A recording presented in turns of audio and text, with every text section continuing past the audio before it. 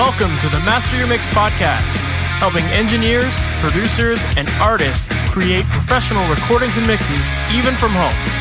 I'm your host, Mike and Davina. Let's get started.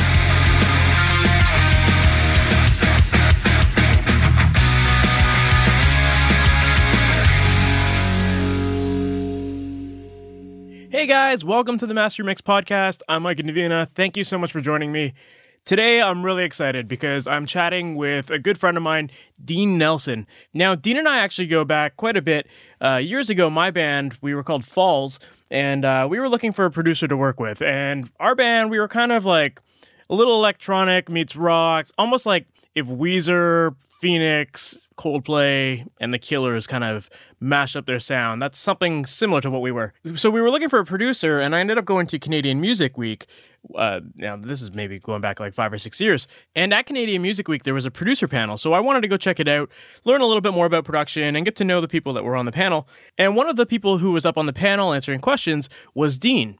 And Dean had shared a lot of stuff that I didn't know about. I had never heard of him before, but he was talking about how he started off learning engineering. He started as a DJ and then eventually kind of worked his way up, and he ended up working alongside Joseph Puig, which, if you know Jack actually mixed one of my favorite Weezer records, Pinkerton, which obviously caught my attention. And then he also talked about how he worked up through the ranks, and after years of working with Jack, he eventually ended up working with Beck. Now, Beck is another person that my band was really into, and I love the sound of the Beck records, and I love how lush they sound and how big and really atmospheric they are. So naturally, I was really interested in getting to know Dean, and I had this thought in the back of my mind, like, we need to work with this guy. So after the presentation, I just kind of walked up to him and was like, man, like, I got to get to know you. I got to listen to more of your work. I have to work with you. I know that already. Let's do some work together. So I ended up giving him a card, and a little while later, we ended up reconnecting, and sure enough, we ended up releasing a record together, and it was awesome. It's one of my favorite records that I've ever made as a musician, and maybe in the show notes, I'll leave a link to some of the material so you can check it out.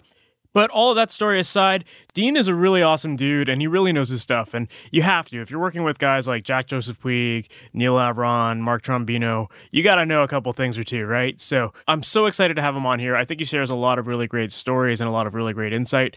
And as he reveals in the interview, he does teach music production these days. So I think that you could tell when you listen to him talk about things, because he has this very great way of describing his workflow and his mindset behind things. And I think you're going to learn a lot from that as well.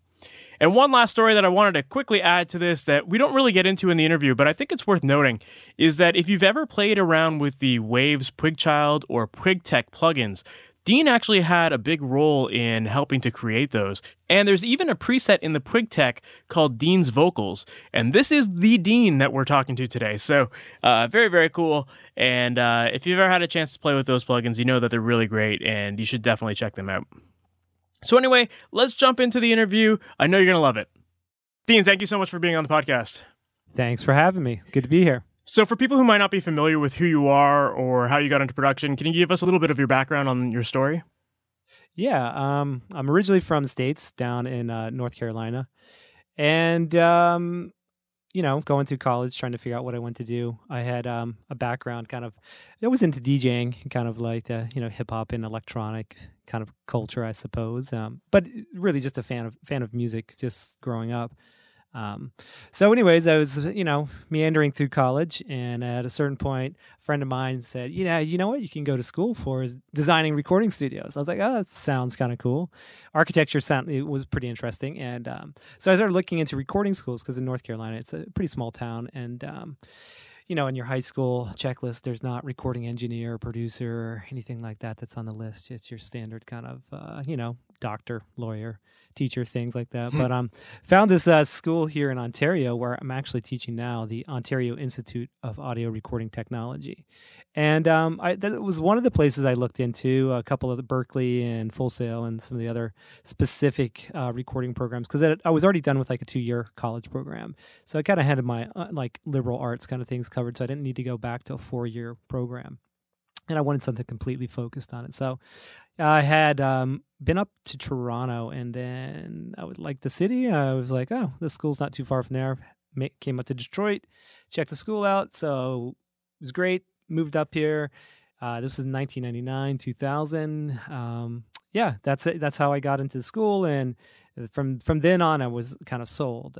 And then so I got into mixing, really focused on mixing because I wanted to understand the full record making process. I had started off assisting and doing a lot of tracking sessions, and we weren't doing a lot of mixing. So I kind of pushed to try to find, where I can learn mixing, and I guess we can kind of get into that shortly of that process.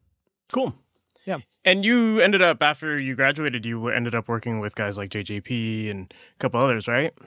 That's right. So about 9 months out of school, with a good recommendation from the school, I got a call from the studio in Burbank, California, called Ocean, not Ocean Way. It's a place called Ocean. It's still there, Ocean Studios Burbank. If you check it out, I actually just went to check it out and see what they're up to yesterday. Awesome. In kind of preparation.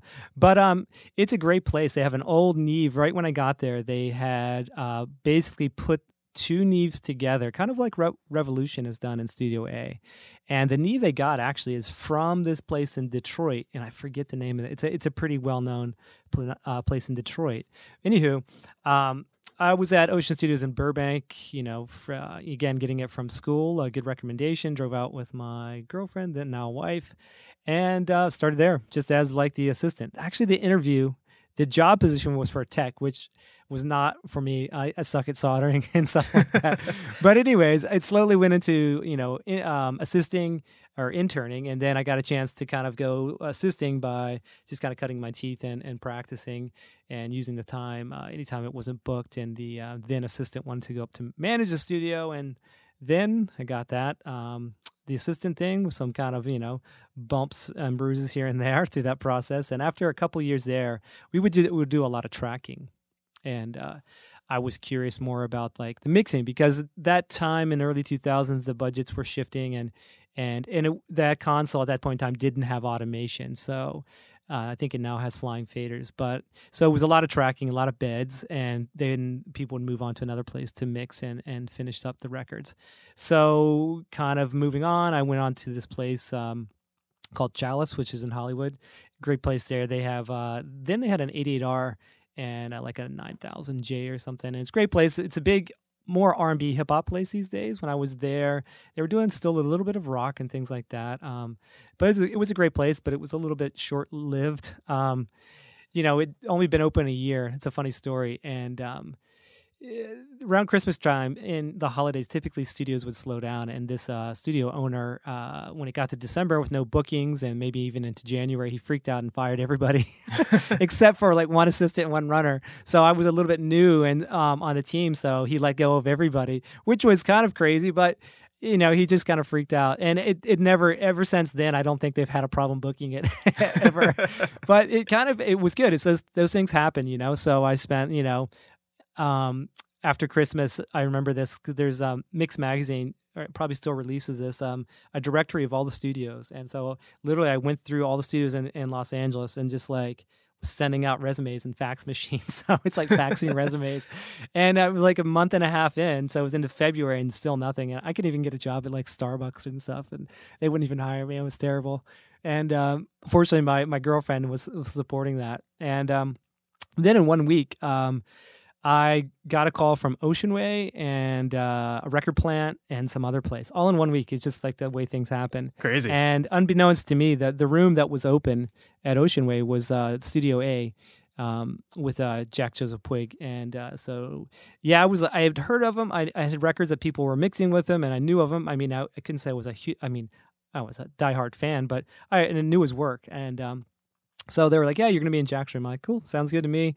And I mean, I trained in all the rooms, but I kind of ended up being in there for 5 years. And just to, and Ocean Way, for those that don't know, has now been rebranded. They've gone back to United Recording because Alan Side sold it. And it's it's on a movie lot, Sunset Gower, and I think now they own it, the property management, but they've luckily kept it. I mean, hopefully it'll be a heritage kind of place and they won't get rid of it. So yeah, I started a 5-year, 10-year kind of mentorship with JJP there. That's amazing.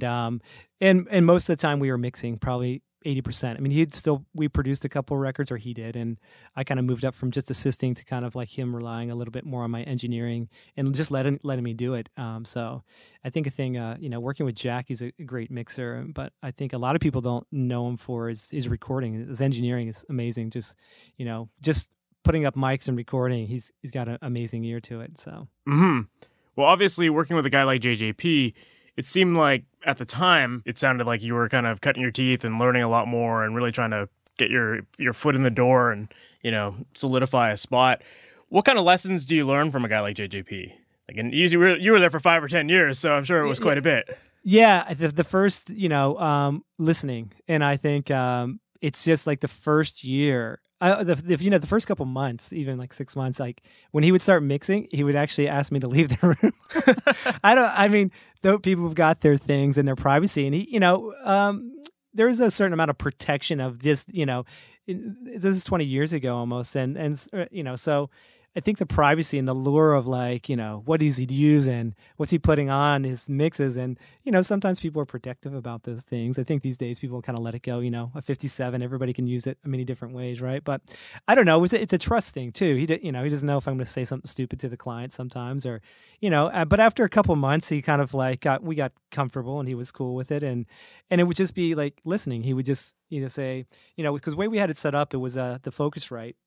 And so he would be in the center, and I have a station to the right. We had dual monitors, so we could both like do Pro Tools if we needed to. But he would just do things. He'd be like, what am I EQing here? Don't look. And he would do something. I'm like, you're EQing the vocals. They sound brighter. And he's like, no, that's the overheads. I'm adding like a little 12K. So it was a lot about listening, not to what you're EQing, but how it affects things around it. So it was a lot of listening, a lot of ABing, a lot about tone and color with him. So the most important thing is just the hours of listening. Listening more than you're tweaking a knob.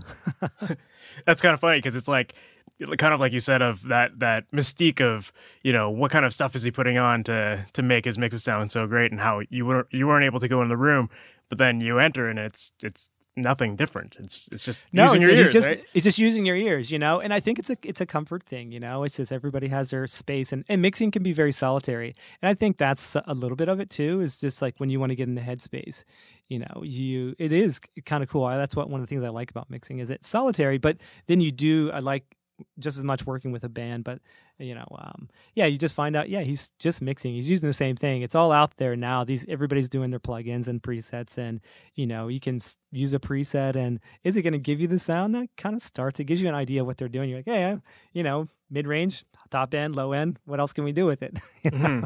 So it's everybody realized, he's just, what is he doing? Well, he's doing everything everybody else is kind of doing. Yeah. It's just this way he puts it together, I suppose. Yeah. So on the topic of learning to listen then, any tips for learning to listen? Because that seems simple, but I feel like it's such an overlooked thing.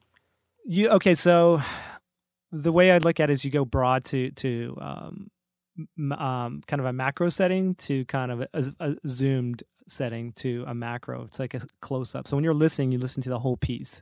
You listen to all the elements, how they relate, and be pretty broad about low, mids, and highs. Don't get too much more specific right away. And then you start to focus in on like certain elements, what things are in the top end, the mid-range, the low end. Learn how to kind of zoom in, focus in on it, and then zoom out. But don't get stuck in one particular thing. It's always about kind of keeping the 10,000 foot view and perspective of it. It's like the idea of using a solo button. You kind of want to see what it sounds like, but you don't want to live there exclusively because it's about how it relates to the other things. So it's like photography or visual layout or design, I think, is you look at negative space. You look at where or listen for what's not in a hole. Or if you're listening for the snare, you listen to it, how it relates to the low end of the snare relates to the bass, or it relates to the low end of the vocals, how things tie together. So it's not just about one entity, it's about how it sits around it, what it's affecting. So if you're EQing an element, you listen to actually how it's affecting everything else around it, but not that element. So the idea of listen to the negative space, I don't know how else to say it, but no, that makes total sense. I love that. Yeah. That I think that's so important because so many people just get focused on that one thing, and they forget, they lose sight of the rest of the big picture. Yeah, the big picture. You're right. You do have to kind of go in and out a little bit and keep your perspective in space, right? Mm-hmm. So that being said, when you're starting a mix, then how do you like to start your mixes? What's your mindset going into it? Mindset. I pretty much listen to it a couple times. I walk around. I try to figure out what the song is about, what's driving it. What's main rhythmic things, melody, obviously, what's the lead, what's accompaniment, what's support, where the kind of hooks are. Just assessing it, are there any issues? Do I hear any kind of clarity, tonal things?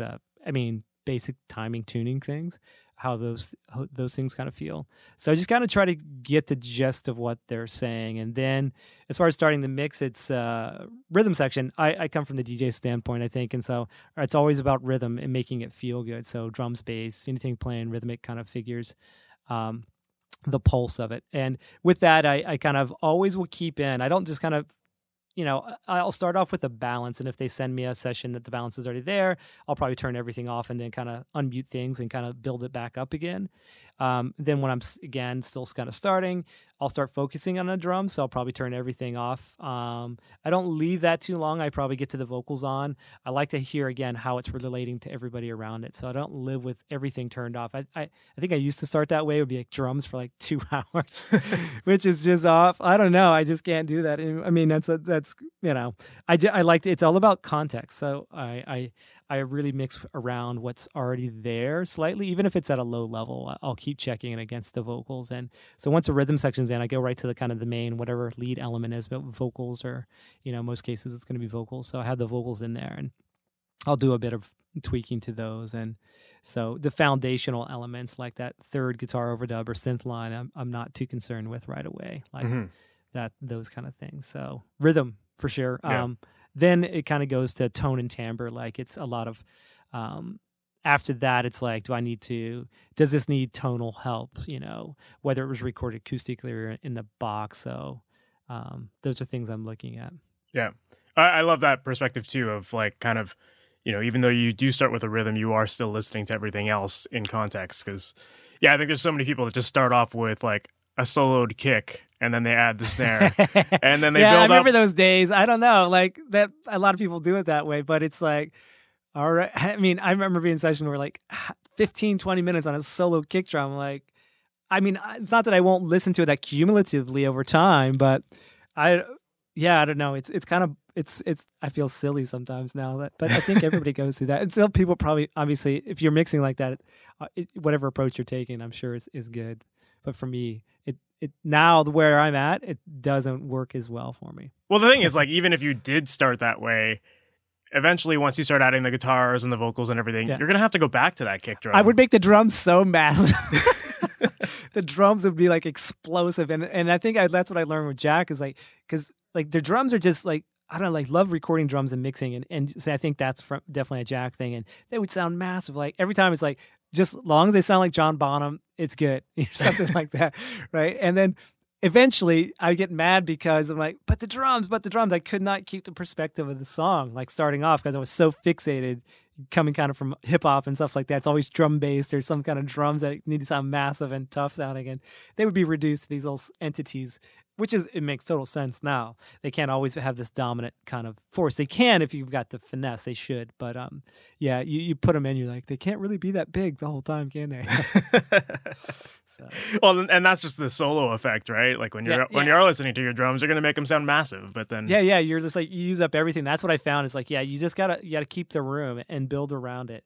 Because you spend too long on it, you're like, you start using everything up. It's like full frequency drums. Like sound great, but unfortunately, it's not a drum solo record. So maybe. And it's the same with vocals too, right? Everyone, if they're soloing the vocals, is going to add a ton of reverb to it to fill it out, and then afterwards, it's like, okay, well now the mix just sounds muddy. Yeah, you got to be careful on that. That's why I think it's like mixing in context a lot. Yeah, just keeping that perspective for sure. So then, in the end, what makes a great mix? Then, like, what are you trying to achieve?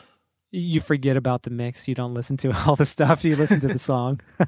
That's what makes a good mix for me. It's like you don't hear the mix. You listen to the song, and you're in that place.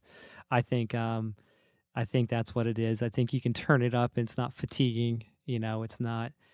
draining in certain cases. A good mix is something that, it's like a song. It's like Easter eggs are left. You go back and like, oh, I didn't hear that before, and now I hear it.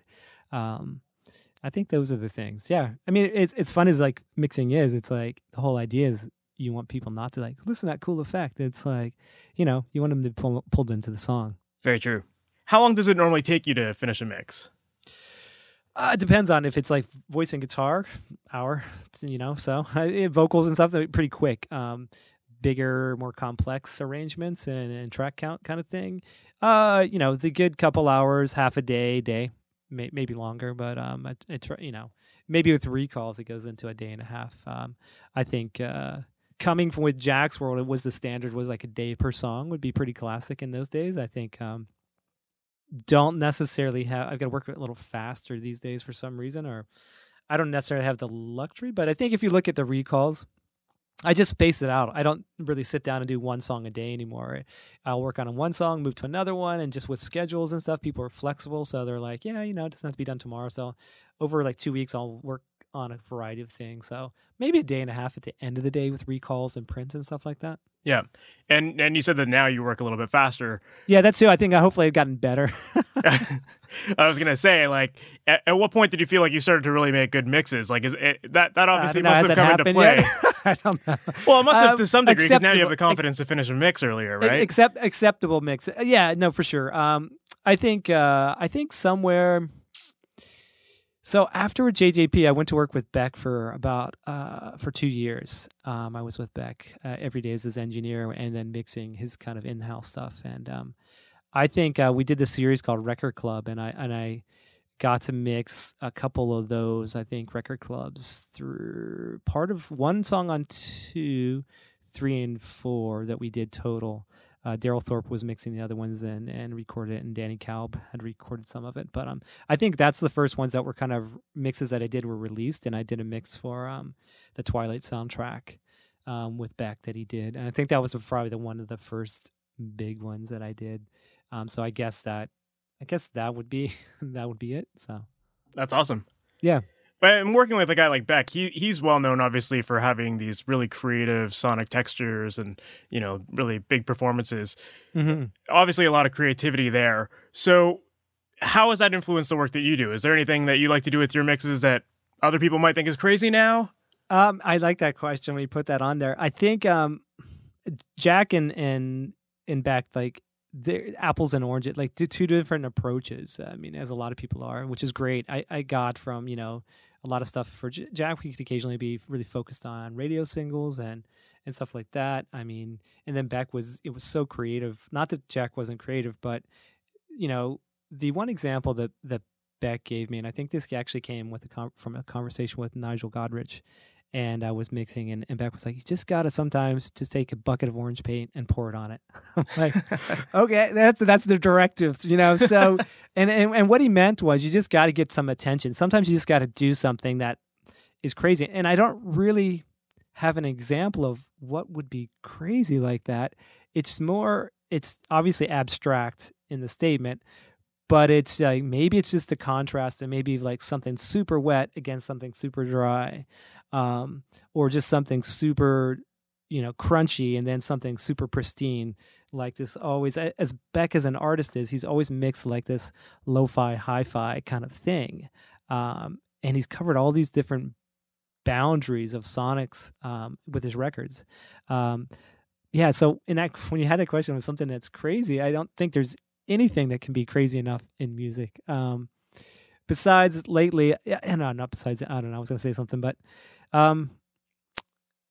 Yeah, I don't have a great example for that. No, one. But I get everything's that. like, yeah, it was just more. It's more of a figure of speech, obviously, but it's just contrast and juxtaposition. That would be the best way to answer like something that's crazy. Like, it's always about messing around, like, with the parameters of, like, you could look at like street art or culture versus high art. It's super snobby, but then you mix something that's kind of street based inside of it, and it has this cool juxtaposition against it. So, and same thing in music, whether it's comes with the song, but in, whether it's using that something like a super, very, we'll say digital kind of maybe plug-in, or and then use something that's super lo-fi piece of analog gear like a radio speaker or boombox, and you mix those together. I don't know, there's something kind of cool about Yeah. that marriage. No, I love how you put that of marrying the wet with the dry kind of thing. Like that's something that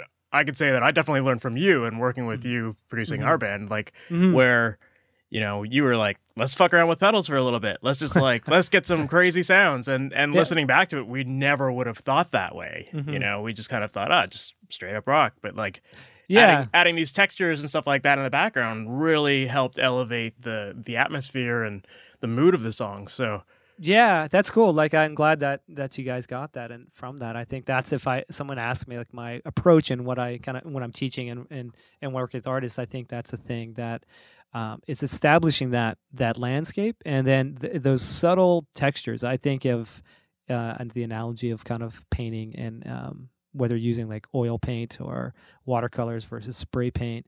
And you look at some of the impressionistic paintings, and if you go see them in person, and you see how thick the paint is, just like massively sitting off the painting. It's like there's these mountains inside of it. And I think that's really interesting. I think of sound that same way, that it's immersive, and you think of it in textures of woolliness, and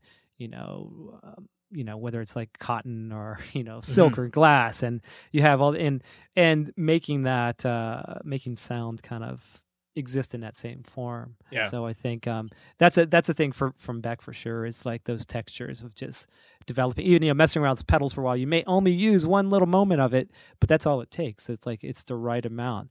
It's about finding the ceiling, what's too much, what's too distorted, what's too wet, what's too dry. And once you find that, you may only need a piece of it, but there's something about that pulls you into it. For sure. And I think that's a sign of an experienced engineer too, to experiment with stuff, because a lot of people, when they're first starting off, they're playing it too safe, because that's a great point there. If I were advice kind of things is like, what, when I went mixing, it took me so long to get somewhere, because I'd be, I'm gonna add a little EQ that's like 3 dB. Whoa, should I stop? Is that too much? Or like, what's compressing? I can almost hear it.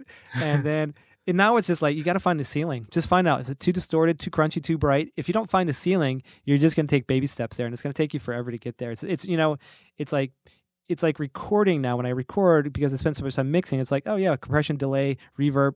I want it to sound like the band wants it to sound like when it's done, because it's going to make them respond differently. And if you go too far, you learn your lesson. You don't do it again next time, right? For sure. Otherwise, you're inching along, and because we can live in a recall safe world and not taking chances, you know what? If you mess something up, you don't do it again, and maybe hopefully there's a beauty in that accident, and accepting them. For sure. And accepting our imperfection. Yep. But you're also in an interesting perspective where you said you're now teaching, and you're teaching production stuff. What kind of, you obviously see a lot of different sessions come in from different students, and what kind of problems do you typically see in the sessions that you're reviewing? I think sometimes maybe relying too much on headphones. We don't have experience of good monitoring. It really comes down to kind of monitoring sometimes. Good speakers, treated room. Once you do that, you can certainly use headphones, and people do it all the time. But until I think you have experience enough with proper monitoring, I think that's one thing. Issues. Well, there's from different standpoints. There's mixing and production, and sometimes in production, it's all about like, does the song work first as an arrangement? Are the sections in the right places? Do we need a tambourine throughout the whole song? It's like, no, just don't record it where it doesn't need to be. You're not going to put it in the first verse. Don't record it there. Because otherwise, these days, people just record it and say, you figure out the arrangements, mixer. And it's like, no, I mean, I can.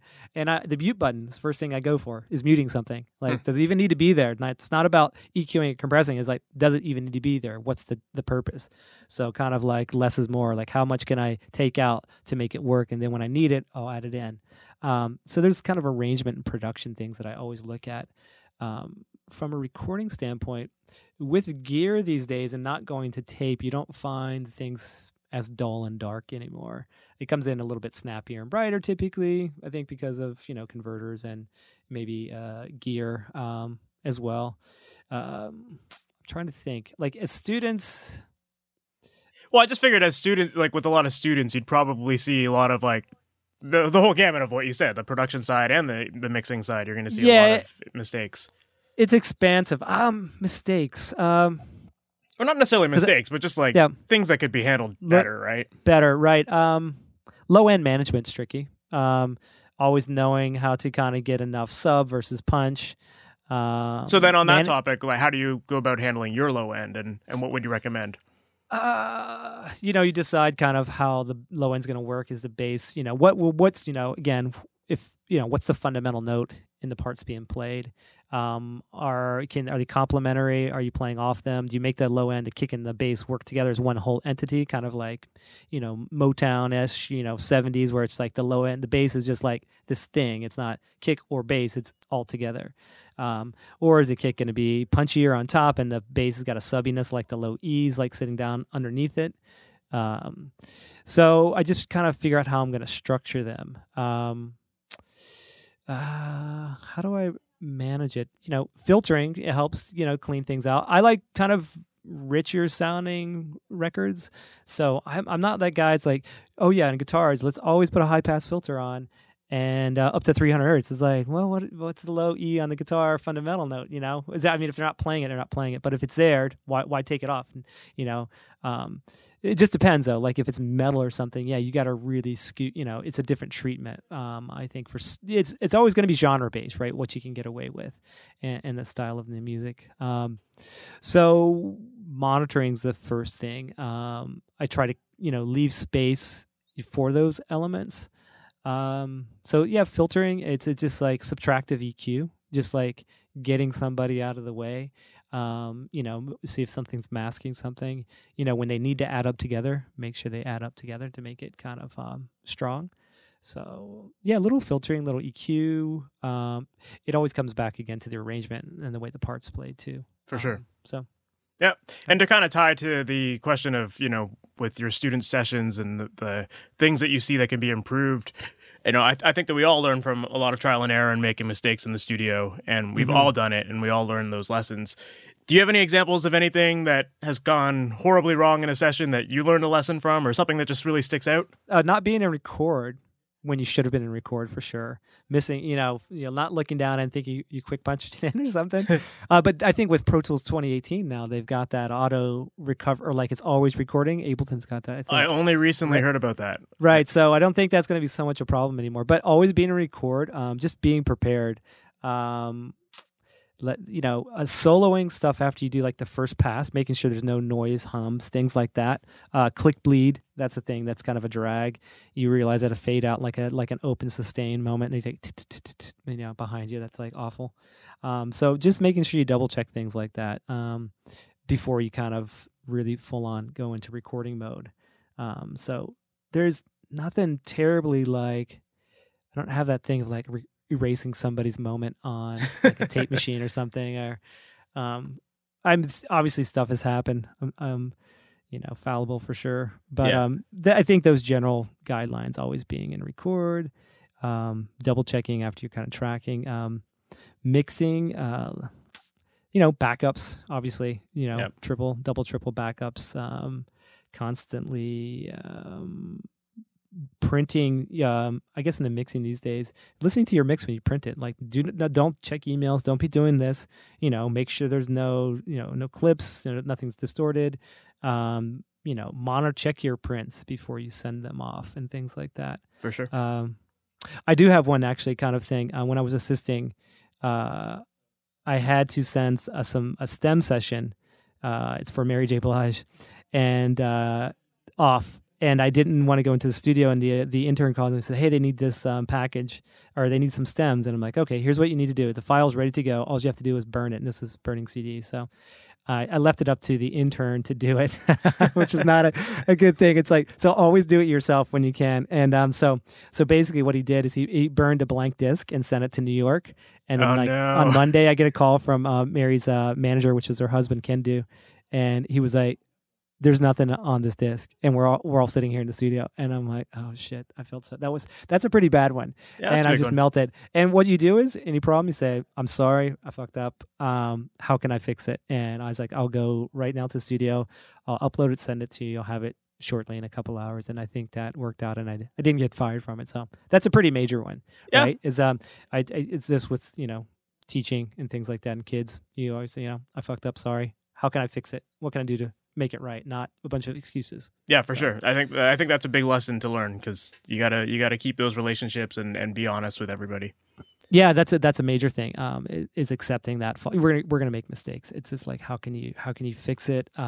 Make it, apologize, empathy, being empathetic and respectful for sure. For sure. Well, I know that we're cutting it a little bit close to a meeting that you got to take off for, so we should probably start to wrap this up. If people want to learn more about you, how can they find you online? That's a good. You got a fax machine? No, I heard Pigeon. No. I know, I'm so bad. I actually have fallen off on all that. I email. That's really all I have right now. I don't do anything on there, just with being busy. It's nothing against it. I just don't have the time. But I think maybe I'll get back into it. But so it's Dean A. Nelson at gmail.com. So if you want to reach out that way, classic email. I don't know. That's it. That's the way it is. And questions, thoughts. If anybody's website designer, actually my wife is supposed to be doing that for me. So. But I don't know, website. I don't know. There's so many different things. I just get overwhelmed. With there's a lot of options out there for that kind of stuff. I like the good old fashioned phone and conversation. It's cool. Fair enough. And lastly, any cool projects that you're working on right now that you can talk about? Yeah. So a great artist from Montreal named Paper Beat Scissors. So I'm mixing some songs for Tim and another artist, My Father's Son. And he's actually based out of Montreal as well. Those are two records I'm mixing. And then a guy, Jeremy Benjamin, it's on True North Records. And we're working on his record that's coming up for next year. So those are a couple things. But yeah. That's Anybody awesome. else wants some stuff done, let me know. Can't wait to hear them. Yeah, for sure. Awesome, man. Well, thank you so much for doing this, and it was great to catch up with you. And I'd love to chat again. Awesome, man. We'll talk to you later. So that was my interview with Dean Nelson. Man, I had a great time chatting with that guy and getting caught up. It's been a little while since we last talked, so it was great to get caught up. But I love everything he had to say in that interview there, especially the part about listening. I think the way he described the process of listening was really, really cool. And I love that was the secret that Jack Joseph Puig was hiding from him when he first started interning. And I love that story about not being able to enter the control room while he mixed because, he didn't want Dean to get in the way. And, in the end, it was all because he just wanted to listen properly. And I think that says a lot about the way the masters work.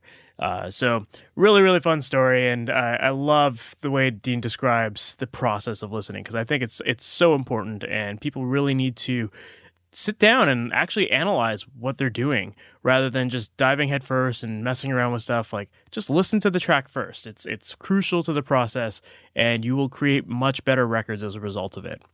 So anyway, that was my chat with Dean. I hope you enjoyed it just as much as I did.